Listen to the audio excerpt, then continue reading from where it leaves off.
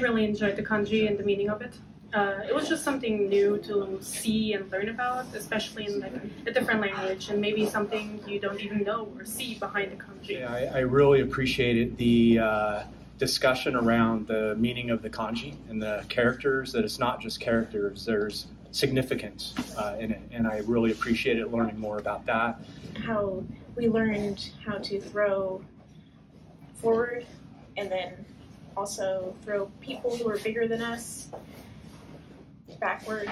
Actually, one thing that first came to mind was how Sensei Ray was saying how meditation is so hard, because I thought that was just me that thought it was hard.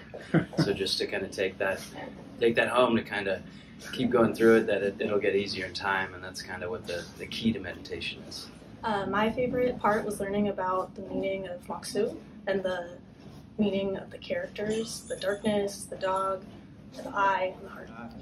And just the practical application of the drills that we did in class was very helpful, and so greatly appreciated Sensei Ray's support and input. It really did greatly help me. Away, like different words and like how to read things, and I think I learned a lot of new combinations to add, like the throw and like different things. Yeah. A little bit more concrete for me when it was actually done. I also learned about those back throws, and a few of the forward throws I knew nothing about. I think my best takeaway was like learning these moves that we already knew, but putting them into these different combinations. I was learning like what the different words meant, and also like small details, like using your full body, and like how there's so many different like combinations that you can use, like different moves to make different combinations. Like I thought that was cool. I really liked the philosophy that he put forth, and my thing that sticks in my mind more than anything else was how we explained with kanji